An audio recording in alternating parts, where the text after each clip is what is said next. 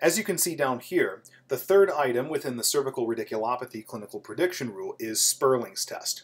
Spurling's test is performed with the patient in the seated position, with the PT standing behind the patient as shown right here.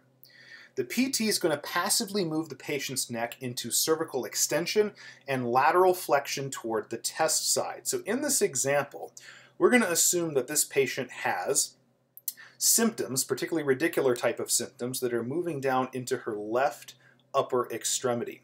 Now remember, in a classical cervical radiculopathy, there are 3 neck movements that normally increase radicular symptoms going down a particular upper extremity, in this case the left.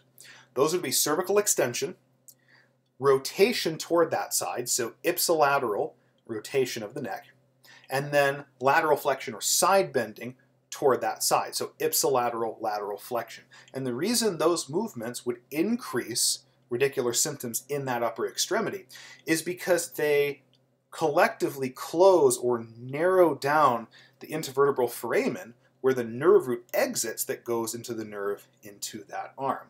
And by compressing that nerve root, it increases radicular symptoms.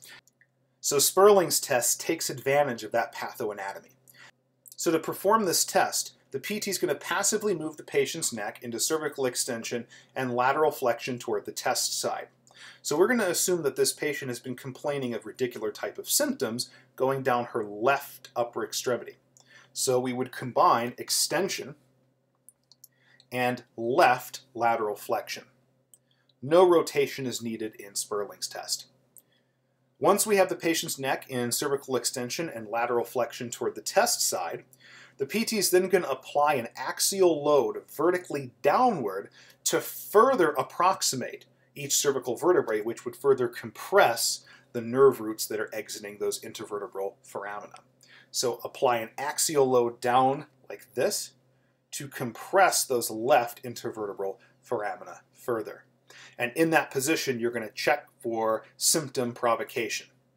A positive test is going to be familiar radicular symptom provocation in that ipsilateral shoulder and or upper extremity. And they may also complain of neck pain, but you need to have the radicular symptoms to make it a positive test. And those radicular symptoms can be numbness and also paresthesias, including tingling and burning, shooting pain. Let's take one more look at this. Cervical extension, cervical lateral flexion or side bending toward the affected side, and then an axial load downward, while we checked for familiar radicular symptom provocation. Thank you for all your support. Be sure to check out my Instagram for cool science and not science stuff.